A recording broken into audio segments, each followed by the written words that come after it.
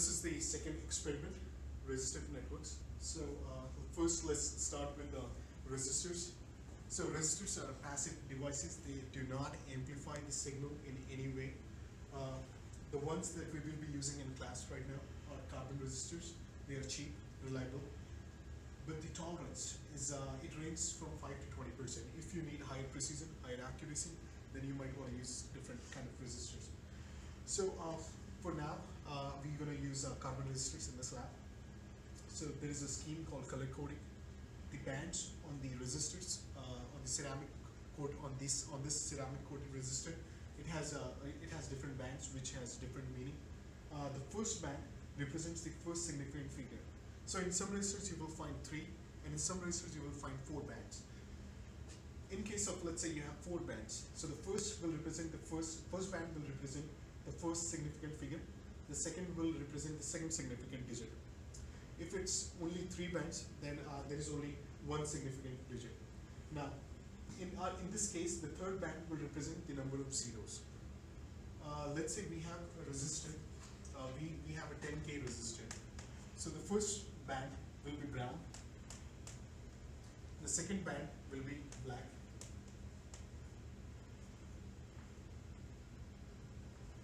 The third band will be orange.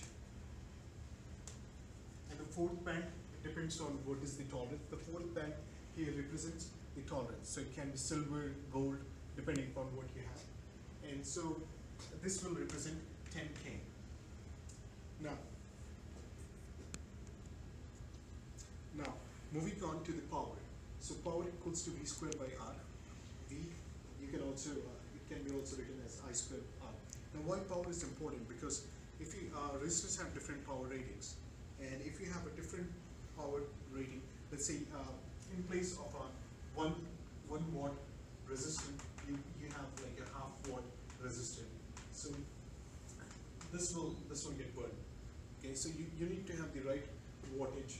You need to select right wattage resistor. Now, in this particular lab, we have about 7 tasks, and this I think is the circuit diagram to start with, which has a DC power source, and this is a resistance network.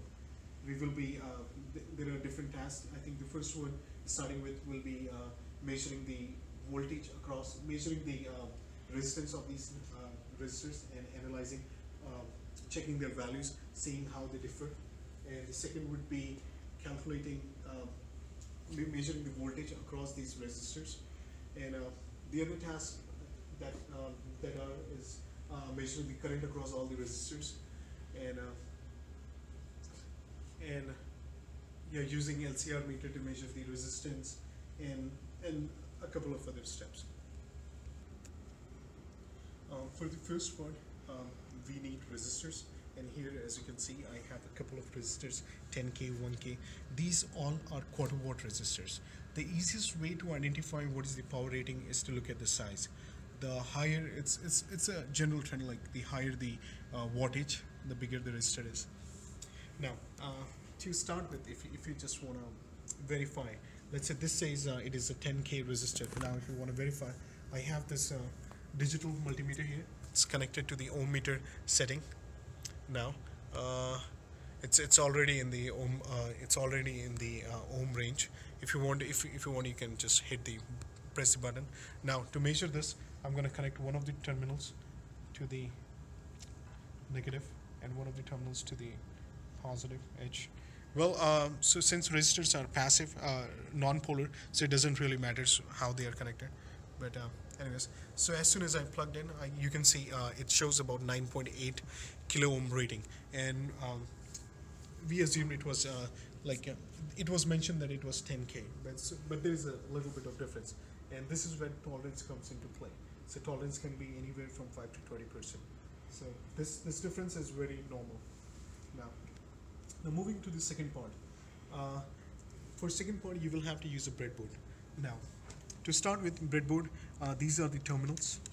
Now, these terminals, if you move them, if you turn this up, you can see that there is a hole here, and if the wire should go through this hole. It will make a good connection if it passes through the hole instead of just wrapping around it. That's not a very good idea. Alright, so I have one wire in place. I'm going to use another wire for the okay.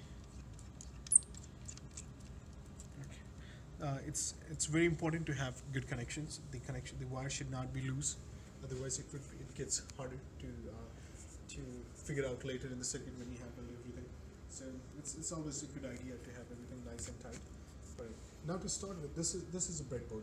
Now if I turn this around, you can see that there are no connections, right? So these are not connected to anywhere. So these need to be connected with these wires. Now if you look around the edges, this edge, there is a plus sign. Okay, so I usually I usually use them as a power bus.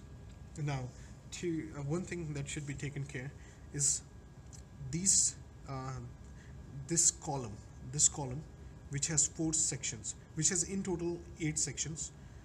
Not all the sections are connected together. The first 4 are connected together, and the last 4 are connected together. If you want to have this entire bus as the power as the positive with the positive polarity, then you need to connect a wire from one to another.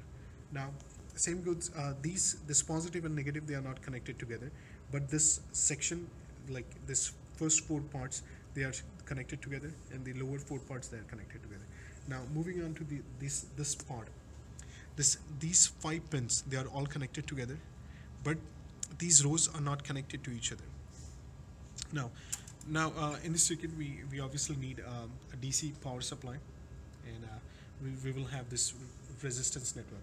Now to start with, first I'm going to make these power buses.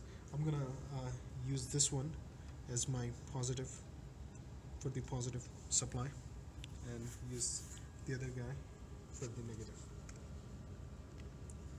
Sometimes it might be a little more hard to get these in, so it's always, you can use a plier to first straighten the leads, and now it should just go right in. Okay. Now once I have this ready, I'm gonna now build the network of resistors. First we need to analyze what the circuit is. So we can clearly see that this is in parallel. These 2 resistors are connected in parallel. This entire part is in series with R3, and this complete part is in parallel with these 2 resistors. Now I will start with R1. Now R1 is 4.7K, so here I have this 4.7K kilo ohm resistor. I'm gonna straighten the leads a little, and so this is connected to the positive supply. Now either you can put one of these, like insert one of these legs in this positive side, or you can have this somewhere here and then connect it. But just to save time, I'm gonna connect this directly to here. So now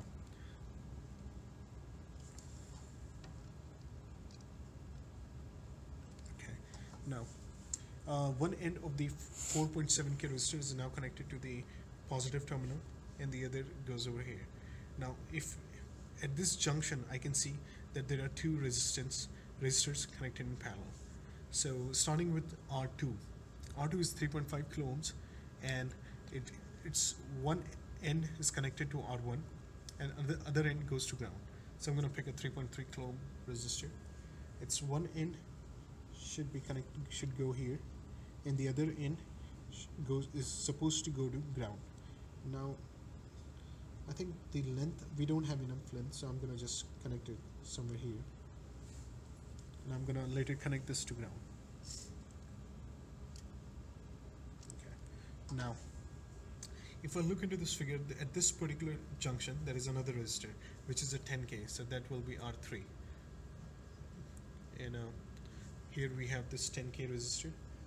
So from this same junction another resistor comes out, and let me just put this.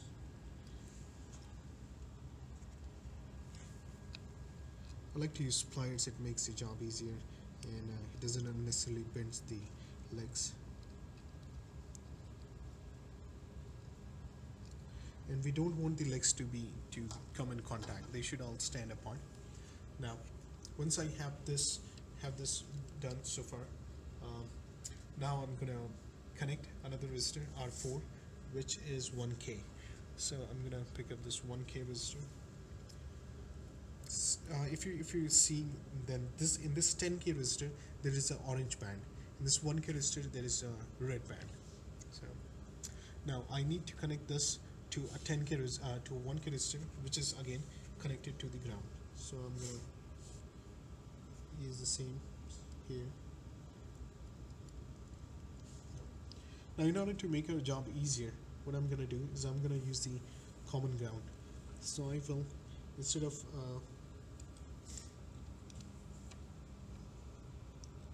I will insert this leg over here, so I don't have to use multiple grounds. Now why? So as I told earlier, these 5 pins, they are connected together, and I don't want to use too many wires to connect multiple grounds. So I'm gonna have this all the grounds connected in this particular row, this same row, and I will connect them to the ground eventually.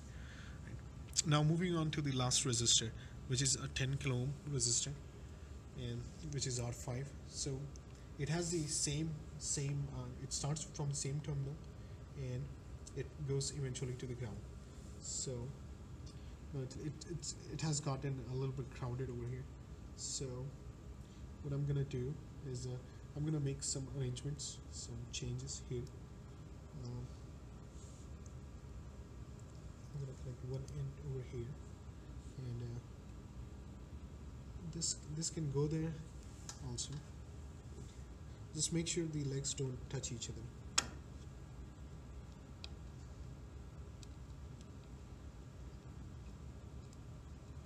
It can be done more neatly and nicely, since we don't have too much time. So I'm gonna just go with the simple arrangement. Now all I need is to connect one wire here, connect this to ground, or I can just simply use this wire and insert it here. So now we have this circuit built over here. Now I'm gonna connect it to the ohm meter and see what the entire resistance looks like for this entire network. So this is the I should move this here. So here I connected the negative terminal, and here goes the positive. Now since the circuit is properly connected, everything is neatly connected. So when this is done, you can see a resistance of about 7.1 kilo ohms, which is correct. Now once this part is completed, now what needs to be done is we have to use this digital multimeter digital ammeter to measure and record the currents flowing through every single resistor. Now, one thing that should be kept in mind is an ammeter is always connected in series, whereas a voltmeter is always connected in parallel. So let's say I have this supply, and I want to measure the resistance flowing through this, current flowing through this resistor. So I will place an ammeter in series. Now, in order to measure the voltage drop across the same resistor, I will have a voltmeter connected in parallel. Now, moving back to the fourth part. So I'm going to cover the first part, give you an idea how this needs to be done, and rest can be done in a similar way. So now, in this part, what I'm going to do is I'm going to connect this ammeter in series with one of these resistors. So now let's just start with first resistance, R1. So for this I'm gonna have to. So now we will need to take this off. I'm gonna use these two terminals to connect it to a DC supply of 10 volts, and this is connected here and here. I'm going to turn this on later. Now I have to make some changes to the circuit. So I need to insert the multimeter ammeter in series. For that, I'm going to use this alligator clips. Okay, I have these alligator clips on. Now, I need to make some changes, minor changes here. That would include, instead of this R1 directly connecting to these two, now the circuit would look like this. Here we have R1, here we have ammeter, and then this goes to other resistors, R3 and R2. Now to do that, I'm going to pull this leg off from here. Okay. Once I have that off, then out, I'm going to insert this in the next row. Okay.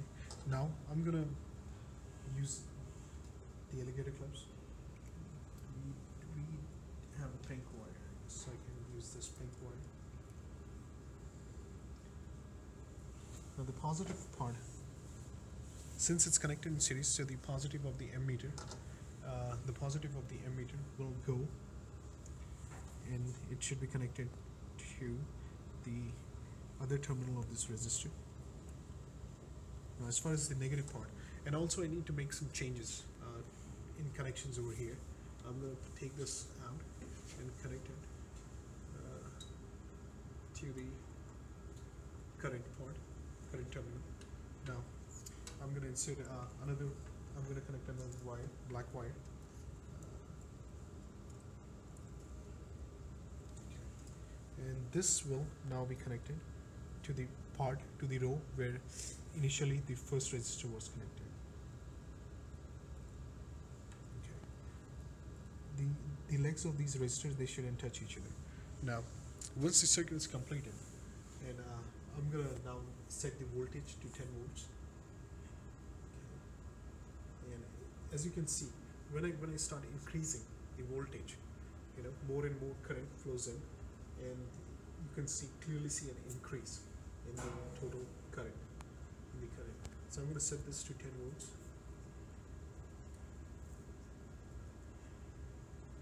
Alright, so at 10 volts we can see there is 1.4 milliampere of current is flowing through the circuit. It's getting into the circuit. Okay. Now similarly, you can calculate the current flowing through all the other resistors. Now we need to we want to measure the voltage drop across these resistors. So I have made a couple of changes again. Now, as I told earlier, the voltmeter should be connected in parallel. So for resistance R1, this is the wire coming from the multimeter, from the voltmeter. This is the positive terminal, and this is the negative terminal. So the negative terminal is connected directly to the other terminal of the resistor, and the positive terminal is connected to the first terminal of this resistor. So it's connected in parallel, and as you can see, when I increase this voltage, you can see there is a change. Now the thing that needs to be observed is there is a difference. So this difference is because of the voltage drop. Now for the fifth part, we need to remove. It's pretty straightforward. All you have to do is remove a couple of resistors, resistor R3 and R5 from the circuit, and record voltages. So this can be done in the way I explained the earlier circuits. Now we will work on the seventh part. So for the seventh part, it says collect 10 resistors. Now it can be any value. What I mean any value is it can be 10 10k resistors or 10 4.7k resistors, whatever you're comfortable with. You have to measure the value of these resistors using an LCR meter. This here is an LCR meter.